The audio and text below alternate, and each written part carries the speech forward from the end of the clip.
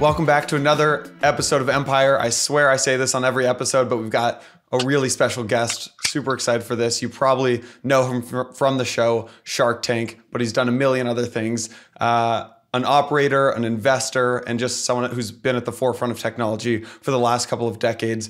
We have Kevin O'Leary. Mr. Wonderful, welcome to the show, my friend. Thank you. Great to be here. Thanks. Yeah, great to have you here. You are one of the only people who could get me to not wear a hoodie or a t-shirt to the show. I throw on a button down and a sweater for you, and you're not even in the suit and tie. So I want to talk about just the current business cycle and the macro landscape right now.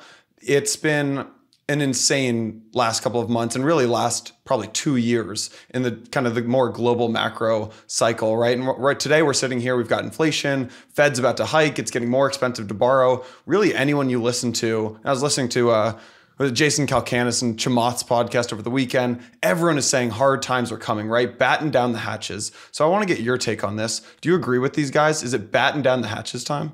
No, I don't agree with them. So the market's building in 8 Fed hikes, 25 basis points at a time. I don't think that happens. Right now, we've got a lot of uncertainty in the market. You got the Russian-Ukraine thing. You have this pandemic, COVID cases. I'm here in Manhattan. I think we're up 80% last week. Everybody's getting COVID again. But because so many people are vaxxed, it's not as traumatic an outcome. But still, it's on the unnerves investors to see people locked down in Shanghai. All that's coming. But, I think the Fed is posing with a strong stick. But a lot of the inflationary concerns, and let me give you the measures that I look at. I've got investments in like 36 private companies from insecticide, commercial kitchens, companies that service wireless charging. I'm all over the map, and they're private. So I get the tear sheets of the sales every week. I see zero slowdown right now. We can't even hire people. So if someone's going to see inflation or at least a recession first, it's going to be me, and I don't see it yet. But the reason I say that is I look at spot pricing of trucking. So you remember 90 days ago, we were up like 30% in spot trucking to get your product or service from LA to New York, just to buy any kind of transportation. Those prices have collapsed 35%. So truckers are back at work. Things are looking much better. Inflation, I think, is a transitory element, at least 50% of it. So I'm not as bearish as the pundits are, and I'm investing accordingly. Because right now, with a 2 and change 10-year and inflation, call it 6, I would never buy that bond. That's stupid. You're going to get slaughtered on that. I think it's better to stay the course on equities. We have pricing power in large corporations, and that's my strategy. In inflationary times, and you can go back through 3 cycles of inflation, companies that have pricing power, that have positive business models and less debt on their balance sheet, generally perform very well because they can pass on their costs to investors and to clients that are buying their services and goods. And so I prefer to have that than the bonds in the same company, because I know with 100% outcome what I'm going to get paid back and when. If I have a long duration bond and inflation is 6 and I'm paying 3.2%, which is sort of the average of corporate paper right now, that's a really bad place to put capital to work. So I'd much rather go in equities. And you have to kind of take a position in looking at equities, that very often the best time to invest is when everybody's going the other way, the lemming effect, the penguins going off the cliff model. Tech has been cut in half, and yet the growth rates of the companies have not slowed at all. There's no evidence that growth rates have slowed in mega cap internet giants. Zero, even the Chinese companies. But the prices have been cut in half because everybody's got concerns for whatever reason they've got. So I'm an investor. I mean, I look at the most hated Chinese companies, and I understand why everybody hates them. It's a really bad zip code right now. But Tencent and Alibaba, my goodness. I bought those things 3 Mondays ago when some analysts called them uninvestable in the U.S., and they're up 32%, even in a crappy market. So I'm sorry. I look at growth. I look at free cash flow. I look at balance sheet. I don't listen to people talking. I look at cash flow. That's what matters. I'm curious how you think about like investing in something like crypto, and in your journey, at what point did you become interested? Because a lot of these crypto companies don't have cash flow. I mean, you can look at Bitcoin miners and a few other publicly traded companies that might have cash flow. But I'm curious how you think about investing in that framework. Well, I think miners, separate topic, okay? That's infrastructure play in crypto. We'll talk about that separately. Let's talk about the blockchain and coins, Big Daddy being Bitcoin. So I don't think Bitcoin is a coin. I think it's software. I think Ethereum software, Polygon software, HBAR software, any of these projects, from Helium, Avalanche, all software. And the only reason they'll survive long term is they bring some kind of economic value to the table. So give me Polygon, which I just took an investment in on Sandeep's last deal. Basically says, look, let's aggregate transactions and push them through Ethereum at one transactions, cut gas fees by a huge amount, which works in India. Well, why wouldn't I invest in that? That's a great idea. I mean, there's real economic value there. Same with Helium, if it's going to change telco. I like that idea. Solana, is it going to speed up blockchain? Well, Sam Bankman-Fried says, yes, why not put a 5% allocation into that? I don't know who's going to win. I got 32 positions. I only need 2 of them to work, and I've made a shitload of money. So it doesn't, I look at it in the nascent days of the internet in the 90s. Yeah, some of these are going to be pets.com, but others are going to bring tremendous value and be the Googles and the Microsofts of their generation. The whole idea that crypto is worthless, that's stupid. It's here to stay. And the only reason it's here to stay is I just a couple of weeks ago told an international speaking agency that wanted to hire me in a country I'll leave nameless. They wanted to ACH me the foreign currency, transfer it into US dollars. It was going to take 3 weeks. I said, never going to do it. Just pay me in USDC. If you can do that, I'll do the deal. And I was able to pay the agents, all the expenses, everything in 1 second. So why wouldn't stablecoin be a long-term great payment system for everybody?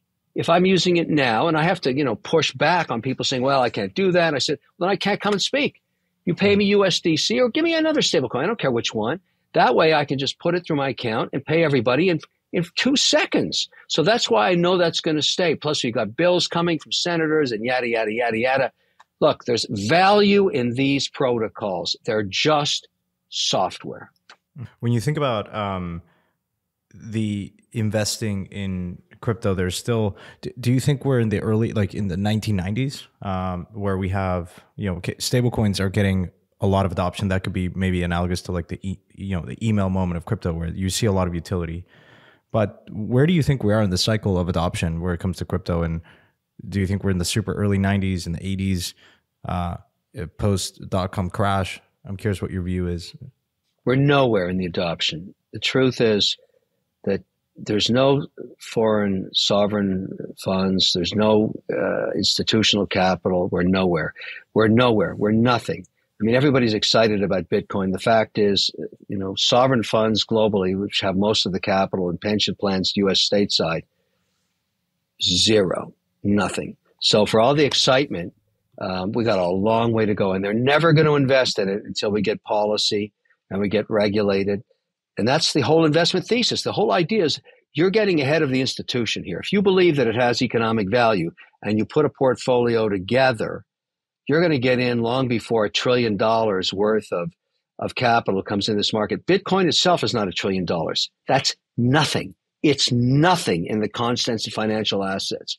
The whole market, $3 trillion. That's nothing. I know it sounds like a big number. Nothing. It's nothing. You compare it to real estate or even gold, nothing. And so that's why there's an opportunity here. You don't have to be a crypto cowboy. You have to think methodically. If there's real economic value, you position yourself now, and I suggest here's how you do it. I make the assumption, I could be wrong, but in the next 12 years, crypto will be the 12th sector of the S&P. There's 11 sectors. If you look at how a sovereign fund or pension plan manages capital, let's say they have $100 billion. That's the world I work in. They allocate up to 20% in any one sector and up to 5% in any one name. So if you're really bullish, like I am on crypto, you put 20% of the operating company's capital into crypto and no more than 5% into any one coin, token, blockchain, or level 2, whatever you want to call it. And that's what I've done. I got 32 positions. I got 20% of the capital tied up. It's volatile as hell, but I'm okay with it because I make the assumption at some point all of this policy that's being proposed will be adopted, and then Katie bar the doors. Then we'll have a real asset. We'll have, I know it's really trite to say, oh, Bitcoin's less than $1 trillion. $1 trillion is dog shit in the institutional world. It's nothing. 10 years from now, is crypto the number one, the biggest sector in the S&P? Is it number 2 behind financials? Where does it actually stand? Actually, it transforms financials. The whole theory. I mean, you got to remember something. Financial services and FX, currency trading, itself is the largest sector and always has been globally forever. There's no market bigger than currency FX trading. And currency FX trading is a really bad, inefficient, crappy market. Let's say, and I do this, let's say I've got a European ETF index. And if you think at Europe, you got Swiss franc, you got euro, you got British pounds. So I want to buy Nestle on the Zurich exchange. I have to take USDC, send it to some scumbag FX trader who clips me for 3 basis points for no value added whatsoever, 0 value, don't need them, except I'm forced to do it. Then I buy my Nestle stock in Swiss francs. I hold it till I want to sell it. Then I get the same scumbag on the way back for 3 to 8 basis points. I'm back in US dollars. I get clipped for 8 to 10% or 8 to 10 basis points. 0 value. How much would I like to screw that guy by just getting a USDC or some other standard just one standard stable coin that I can come in and out, clip me for 1 or 2 basis points. I'm okay. I can't wait to screw over FX traders. And the only way we're going to do that is with the blockchain, with a full transparent audit of every transaction. And so I don't care which stable coin it is. We need to get that done to stop getting screwed by this incredible inefficiency in the currency market. And that's just one use case. That's only one use case. Multi-trillion-dollar monthly market that could be huge change by crypto. So that's why I'm a believer in it. That's why it will definitely be the 12th sector, if not the largest sector. There's so much friction and inefficiency and opaqueness and just scumbags in the middle, scraping bips out of the whole system that can be eradicated. I don't care if they all shine shoes. We got to get rid of them.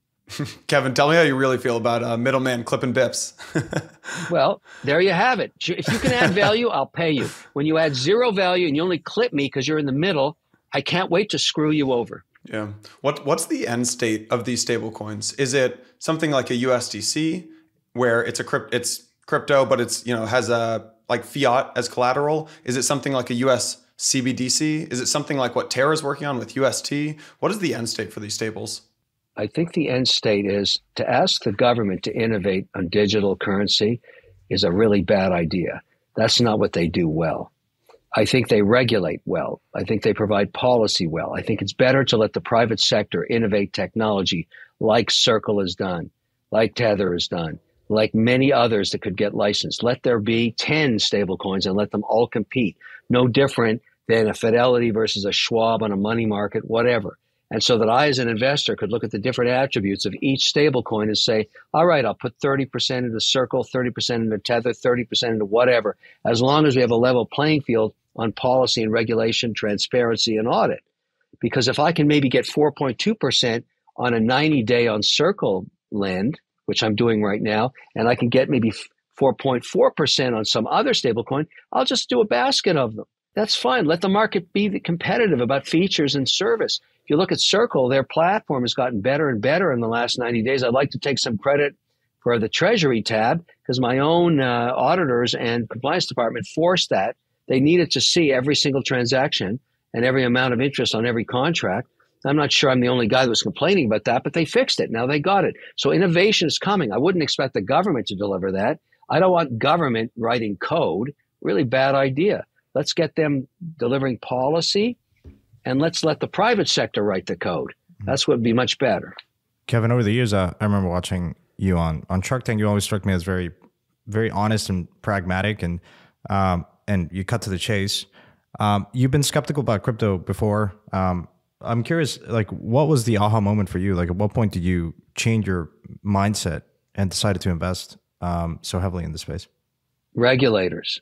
I started in 2017 with a position in ETH and block and Bitcoin, and boy, was that a toxic environment with the regulators, because I had so many investments. I was even the chairman of an ETF company, and so I couldn't be offside on that. And my own lawyer said, "Stay out of this, and we don't want you talking about it." There's a lot of Wells letters going out, but that slowly changed. Let's take, for example, the most progressive market right now is Canada. They were the first to license the first, crypto exchange with a dealer broker attached to it. That was an order out of the OSC, the regulator there. That was a company called BitBuy. I know it well because we bought it last week in our company called WonderFi, which is also traded in Canada, where the regulator is very accommodative. WonderFi has an investment thesis that they're going to roll up crypto exchanges around jurisdictions in the world that are licensing them, like the United Arab Emirates and other countries, because that's the infrastructure of crypto crypto liquidity is exchanges. The great thing about an exchange is you don't care what the price of Bitcoin is. You get your basis points on every transaction. That's the investment thesis. But the regulator in Canada went first. They allowed the first Bitcoin ETF and the very first Ethereum ETF. Then you saw the United Arab Emirates. Then you saw the Swiss. Then you saw England. And all of these markets started to open up to crypto. And I said to myself, wait a second. Does that mean I've got to go invest in these other geographies to get ahead of the curve here, which is what I had to do. I had to go to Canada, I had to go to UAE, had to go to Switzerland. And on a fully disclosed basis and make investments on those geographies in those local currencies, sometimes in US dollar, whatever it was. And because the regulator became accommodative, it starts to tell you that policy is moving in the direction of adopting crypto. But nothing has been more accelerated in the last 6 weeks, including Bitcoin 2022 last week, with all of those politicians. Senator Cynthia Lummis herself showed up on Friday with a huge keynote on policy, 600-page bill. And I think she'll table it in 3 different pieces, but it contemplates everything except NFTs. You gotta take that in a very positive light. How do you manage timing as an investor? Or are you just saying, look, I'm comfortable holding this for the next 10, 15 years, and I'm not going to even try to time markets. I'm going to invest mostly in private companies. The issue with crypto is you can have liquid tokens, and so it's difficult to maybe stomach volatility for some people. But how do you do it? You can't manage timing. You can't time the S&P. You can't time crypto investments. You got to go long and you got to be diversified. I mean, I have so many positions. I don't know what's going to work, and you can't know. You either believe in the metric and the protocol of productivity around financial services. You don't. I'm a believer. But I also own some very speculative stuff like Potherium. Potherium is, cats. And why would I invest in that?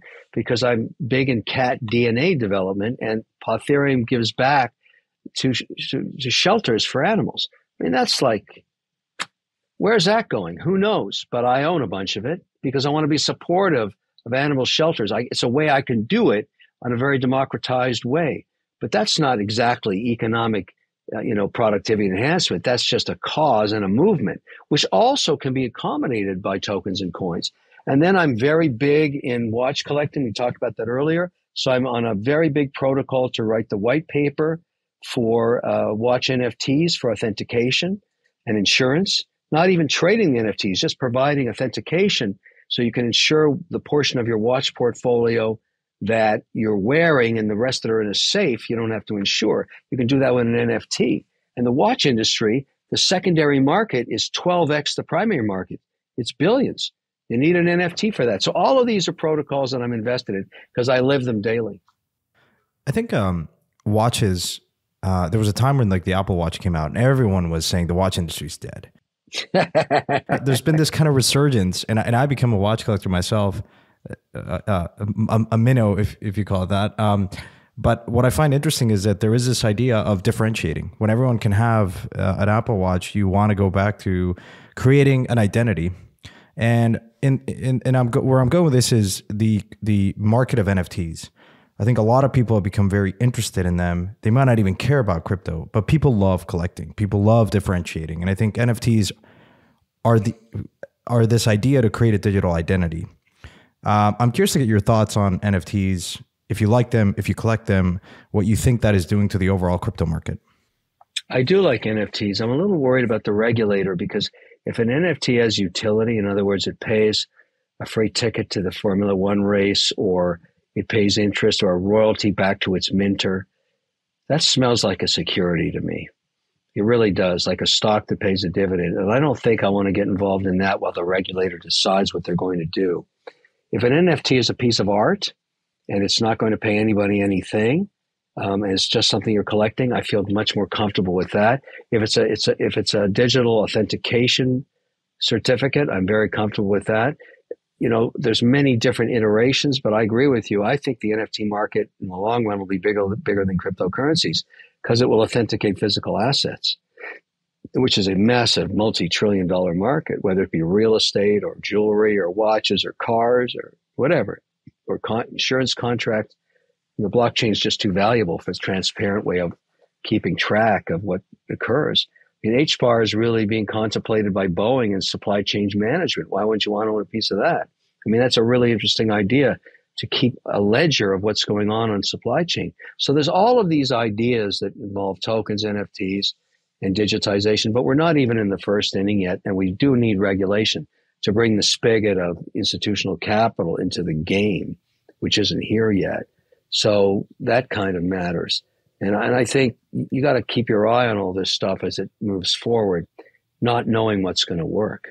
There are a lot of investors, kind of maybe older school, traditional capital markets investors, who, when they hear about crypto, they get excited about things like tokenizing real estate maybe, or attaching an NFT to a piece of art, right, that usually just sits in custody. Does that feel like an antiquated kind of framework for crypto? Or is, attaching digital utility to physical things, or is it all about just like digitally native things? So like, are Bored Apes the most exciting thing about NFTs, or is it all about attaching NFTs to physical artwork? Does that make sense? I think you have all use cases. I don't find Bored Apes as a good investment because you can have unlimited Bored Apes. But if you're fractionalizing a Liechtenstein, which is happening right now as we speak on Start Engine, it's controversial in the art world, but it's very successful.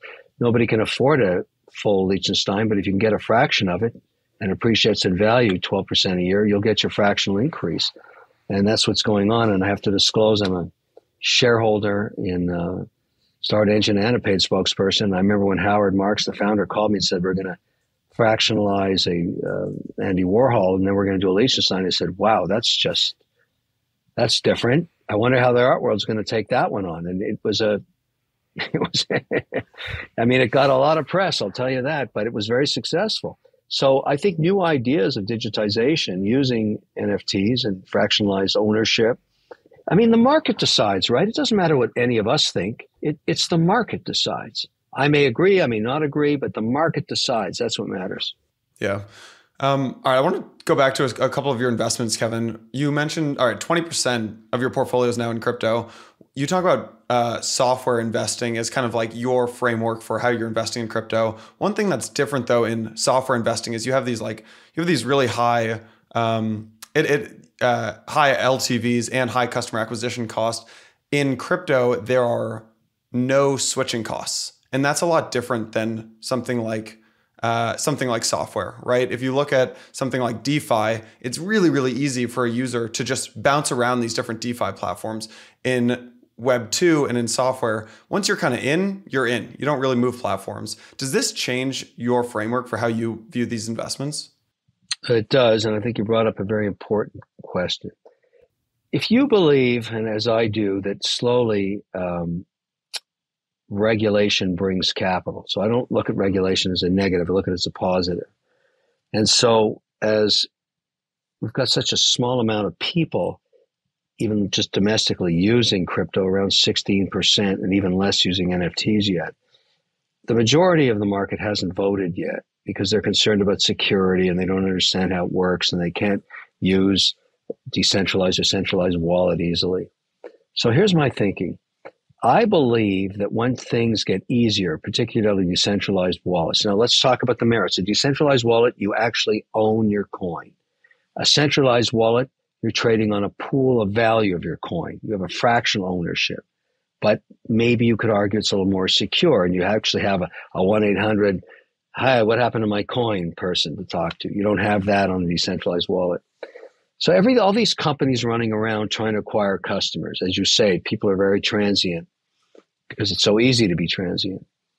But most people who have to go through a regulated gauntlet where they have to fill out all the know your customer stuff and register and attach their bank account to do, a transfer of capital to get fiat into buying ETH and then onwards. That's a lot of work. And so if you're able to capture that customer, you better have both a centralized wallet and a decentralized wallet. Because maybe I'm going to hold my, as you mentioned earlier, my larger amount of capital in my centralized wallet across maybe 4 or 5 coins. And then I want to mess around in the NFT market. And I want that decentralized where I own my own NFT in my wallet. So there are companies now, and WonderFi is one of them. It's up in Canada. It's public.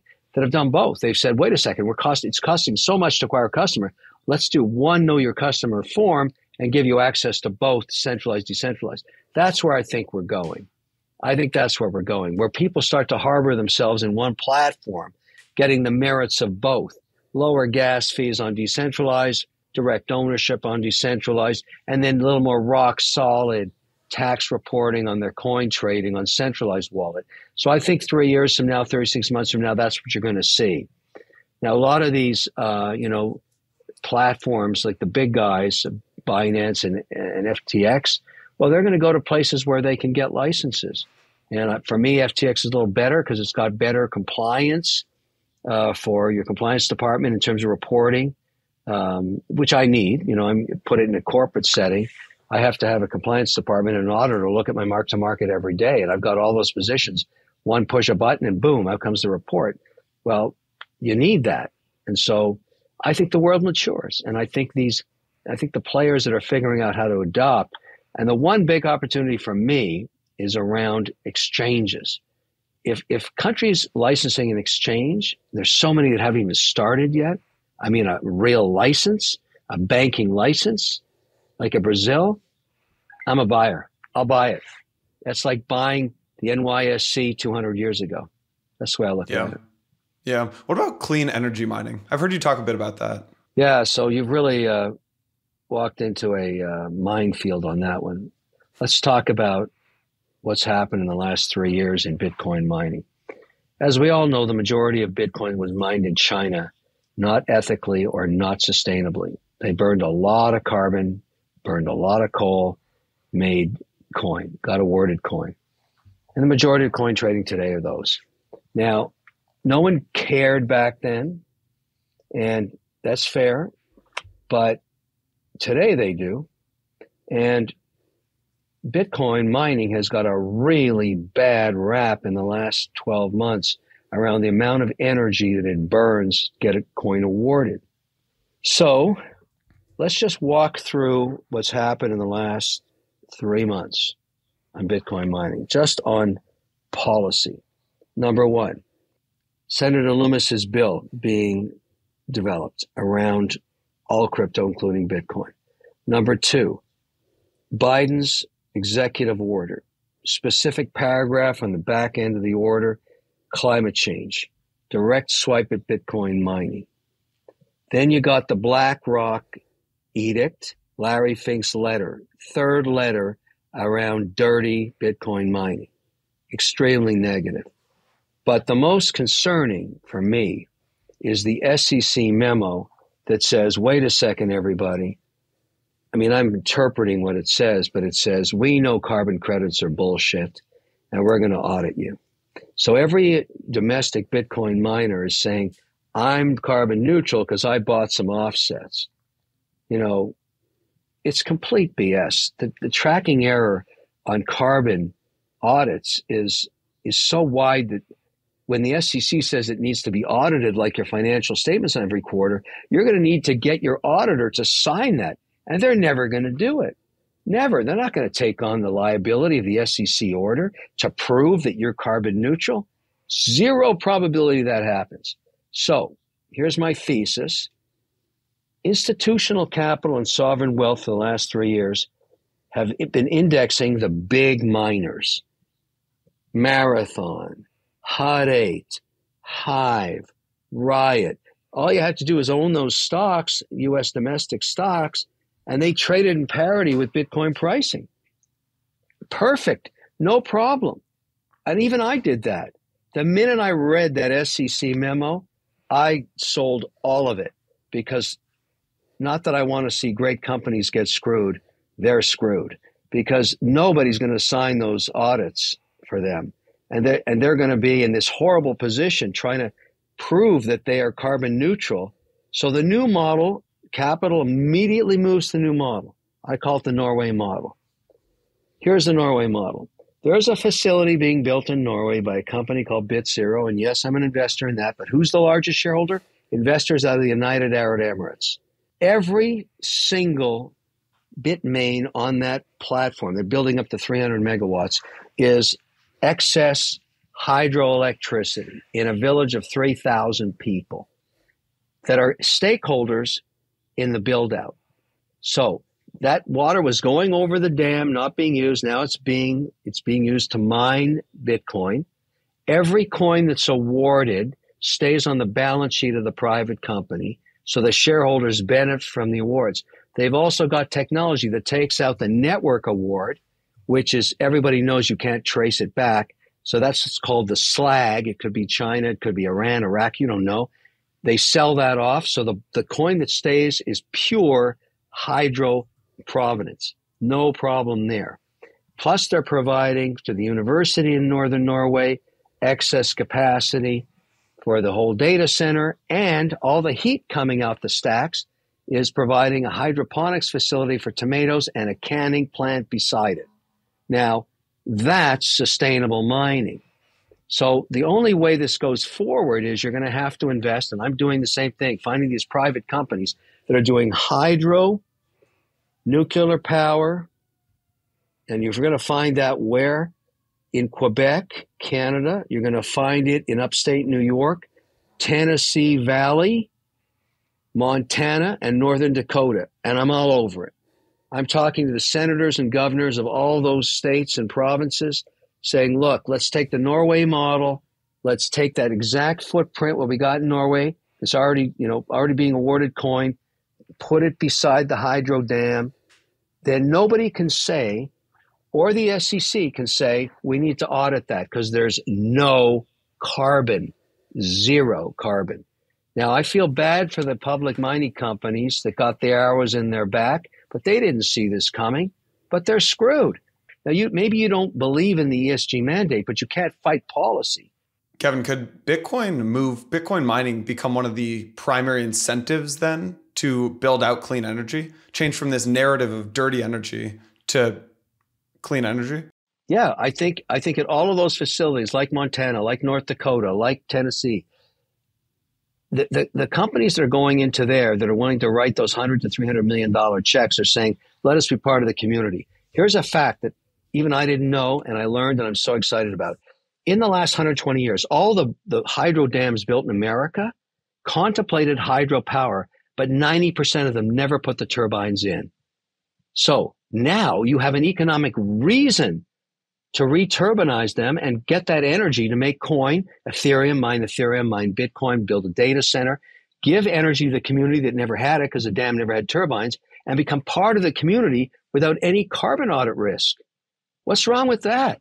Like that is where Bitcoin mining can come out of the shithole it's in and say, hey, we're going to save the world in terms of new turbines for hydro. And that's just the hydro argument. I mean, there's a lot of upside here to turn the dialogue around, which is so negative. Like, wow, I just say I'm mining Bitcoin, people spit at me. Like, it's just unbelievable. We had Josh Wolf here talk about nuclear, and he brought up a good point at the end, which said, listen, most countries, there's a shift around, nuclear has been taboo, but he said, look, a lot of countries might adopt it because at the end of the day, if you look at what China is doing, the country that can produce the most amount of energy most efficiently will come out ahead. It can produce more tanks. It can produce more. If Bitcoin becomes this sort of global reserve currency, I don't know if you agree with that or not, but if it does, then there is this added incentive to find and support more renewable forms and efficient forms of energy in a more efficient way. Nuclear stands out as one. There's also this idea of unutilized energy that a lot of Bitcoin miners are attaching themselves to mine Bitcoin. So do you think that there will be this shift in narrative in the US? You talk to regulators a lot. When you see what China is doing on a nuclear standpoint, I mean, they're going full bore out and building all these reactors, and Europe is kind of shutting it down, except France. The US has kind of been slow to move in this direction. But I'm curious if you think that regulators are kind of getting that, especially now, given like the crisis that we're seeing with Ukraine. If they are getting it, I think you're right. I think nuclear is going to be the next generation again. The country that's really getting it, that you can measure on a macro basis, is the United Arab Emirates, building a massive data center around nuclear power, 100% green, 600 megawatts. That's massive. And what people don't know about that country is they were very early in investing in chip and global foundries, and so they have access to the semiconductors no one else has. They're leading the world on this kind of idea, but I think we're going to start to see the same thing stateside. There's nothing wrong with nuclear power. It's safer than it's ever been. It's totally green. We're going to need it, but you're right. And again, the economics, the private sector, when you look at the returns on Bitcoin mining around sustainable green energy, like the turbine example we talked about with dams, this is why Bitcoin over the next 2 to 3 years could turn around in terms of public perception. Even Texas with experimental wind and solar and this idea of green hydrogen, which is unproven yet, could really change the game. Bitcoin, because it has an economic incentive past 50,000 on an award or a coin, really can bring a lot of private capital to this market that governments alone can't do. And so I agree with you. We're at the low. This is the vilification quarter of Bitcoin, and I think for those of us that believe in it and starting to invest in, the Norway model, for example, for me and others, this is a great turnaround. You have to see the darkness of the storm before you see the light. So it's kind of fun to listen to that dialogue. But then you've got data centers themselves. The new oil is data. So everybody wants, if you think about the Ukrainian situation, what it proved to the world is if I'm building a digital economy, which every economy has to get to, do I want my data centers on foreign soil? I don't think so. I want to build my data centers on my domestic soil so that all the accounts of my citizens are nexused with me, where I can protect it with security and protect it as a government. And the governments that have hydro are at a huge advantage, or nuclear power, so that I've got my digital economy, I've got my data center recording it and keeping a block ledger on it, and I'm powering it with nuclear hydro. That's the future. Yeah. Kevin, I want to wrap it with one last question here, unless you have anything else. No, I think you're going to go for it. Yep. Cool. Non-crypto question for you, Kevin. The Biden administration has signaled that they're looking to place this minimum tax on households worth more than $100 million. This includes taxing unrealized cap gains. I want to get your take on this. What do you think? Un-American, insane, never going to happen, crazy, very, very, very, very, very bad idea. That would just crush capital deployment. I mean, this guy needs new advisors. That was unbelievably bad as a concept. What made America great? Why did people immigrate here, including me? To get access to capital and markets and take risk and create jobs and businesses that buoyed the most powerful economy on earth. And now we want to tax them for their success? That's the definition of insanity. That is the worst idea I've ever heard, and it's never going to happen. Now, look, I'm a big fan of the president and what he did on getting things organized around the pandemic, and that's whatever. But this is an un-American idea, a very, very bad idea, and one that would kill the essence of what makes America great. I mean, that is insane. And the chance of that happening is zero, because what I predict is going to happen in the midterms, not because of just this idea, but the more you table insanity like this, the more you hurt the essence of every American that believes in the American dream. The idea of starting a company in your family, building it up, and providing freedom for your family, and then being penalized for even thinking about doing that. I don't care what party you're in. I predict he gets decimated in the midterms, and as a result can't pass any policy, and we won't be dealing with this until the next general election. This is an insane idea, and I have never heard such a bad idea ever. This is the worst idea I've ever heard, and it's 100% un-American. And Kevin, just a quick follow-up to that. Do you think the U.S. is losing its competitiveness? We talk about Silicon Valley being a hub. It's produced the most amount of value in the internet. Second to that, China probably. But do you feel that the U.S. is losing its ground with these type of policies? And especially in crypto, it feels like a lot of teams are, and maybe the ones you're investing in are overseas. And does that concern regulators? You know, I think the rapid onset of bills coming from the bipartisan senators, the Loomis bill is bipartisan. You got Ted Cruz in there along with some very powerful Democrats, which is extraordinary these days in anything to get some bipartisan support. But I think they're realizing they don't want to fall behind in innovation. This is the internet in the 90s. There's a lot of innovation, and we got to keep it domestic. And everybody knows around the world that if policy comes out of the U.S., it'll become the standard. You're right. The hardest hands over keyboards, the strongest, smartest hands are in crypto and blockchain, and they're all offshore right now because they're scared to come here and work because there's no policy. Many of them are Americans like Sam Bankman-Fried who should be working on U.S. soil. And I know he wants to come home, but he's got to get policy. So it's sort of, we're at that transitional zone. We're still the greatest economy on earth. We're still the most innovative, the most entrepreneurial. China is a repressive society. I think that has a cost long term. I still say if you took 9 out of 10 entrepreneurs in any country on earth, where would they want to be? They want to be in America. And so I'm pretty comfortable. Sure, they love their home countries, but they don't have policy like the U.S. has. And the great thing about U.S. policy, it self-corrects. When we talk about something like taxing success, as you just mentioned, it self-corrects. It never lets that insanity happen. It just fixes itself because we have a democracy.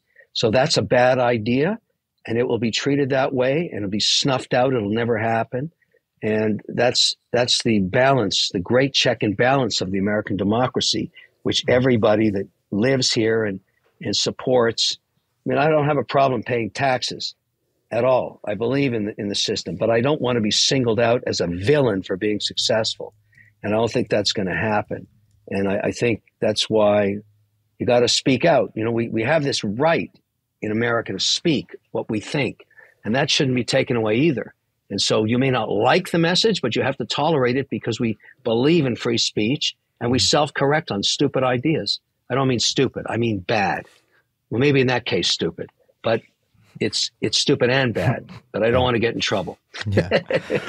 Well, Mr. Wonderful, it's so great to have you. You're such an inspiration for me, just growing up watching Shark Tank. And so thank you for coming on the show and sharing your insights. I think dialogue and conversations like this are important, and everybody should understand the opportunity. It's a wonderful time to be in this space because it's so nascent and so early, and there's so many opportunities. But it's not going away, and it's only going to the moon. That's what's going to happen. Love it. What an ending. Mr. Wonderful, thank you so much. We will see you next time on Empire. Thanks again for coming on. Thank you. Take care.